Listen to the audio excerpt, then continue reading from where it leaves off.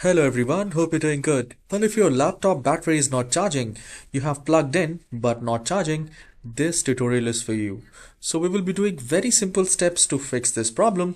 The very first step is to click on the search icon and type troubleshoot. And here you will find troubleshoot settings. And here we need to click on other troubleshooters. This will work on Windows 10 and Windows 11 both. And the moment you click on other troubleshooters, scroll down and look for power.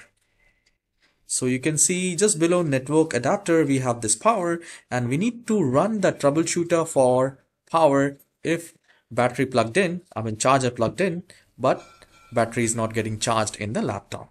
So I will click on run and this will start detecting issues. And if there is a charging issue in the laptop, that will be fixed. You can see here it has fixed three things here. So you can try just plug in the charger again and see if you see the battery is getting charged or not. If it's not, we will move to the next step. So I will close this, and here we need to do a right click and then we need to go to this device manager. Once the device manager is opened, at the left hand side we have many options, and we need to look for the third option which says batteries. I'll click on that, and here you will find Microsoft AC adapter, and you just need to do a right click and click on update driver and then click on search automatically for drivers. For most of us, this will say the best driver is already installed. No issues. You can simply do a right click, click on uninstall device, remove the charger, remove the battery, restart the computer, plug in the charger and battery, and then turn back on, and this will fix the problem.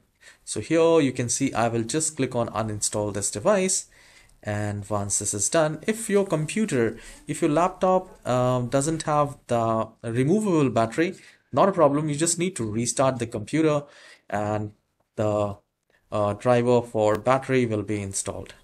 See, you just need to click on action and click on scan for hardware changes, and you can see the Microsoft AC adapter has come back again. For most of us, this will fix the problem after restart. And if you still have issues, you can create a new power plan.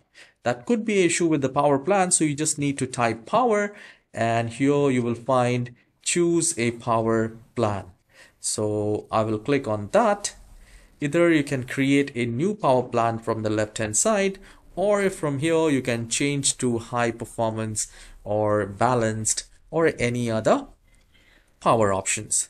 So I would recommend to create a new plan, and if you're getting more options like ultimate performance, high performance, or balanced, then you can select that.